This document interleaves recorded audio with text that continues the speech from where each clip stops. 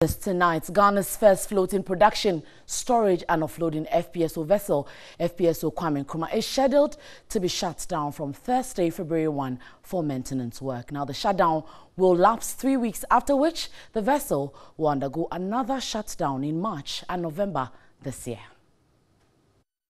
This was disclosed by a petroleum engineer at the Ghana National Petroleum Corporation GNPC, Albert London, at a workshop on the 2017 annual report on the petroleum funds. The first shutdown is intended to repair the damaged turret bearing of the Jubilee FPSO. With a total production of oil expected to increase to 170,000 barrels a day in 2018, Engineer London says total average of crude oil production will not be affected. We factored in the shutdowns we are going to have, the duration of the shutdown and the possible downtime, and to arrive at these figures. So Jubilee is going to give us about 75,000 barrels of oil a day, whilst 10 is going to give us about 60,000 barrels of oil a day.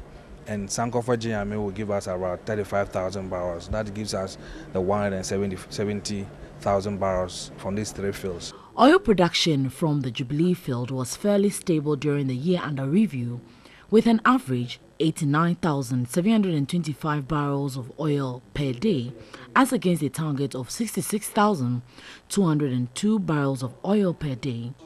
Resource governance expert Samuel Osei-Bequin has questioned the planned shutdown of the FPSO. They need to come out and let Ghanaians understand what the causes were. Was it that by the time of the design or when we went to purchase the FPSO, we did not do a better due diligence to ensure that these engineering problems were not going to happen after 5 to 8 years into production? I think it's important for us to question not just GNPC but the operator Tullow as well. Head of the Energy, Oil and Gas Unit at the Finance Ministry, Dr. Joseph Asenso, however, insists the 10-week shutdown will not have any negative impact on revenue target and production. The price that we used in the budget was $57.36 per barrel.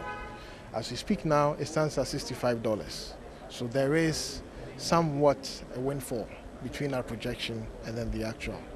So the shutdown has been factored in the projection, and we do not expect any adverse implications if we stay within the 10-week period of shutdown.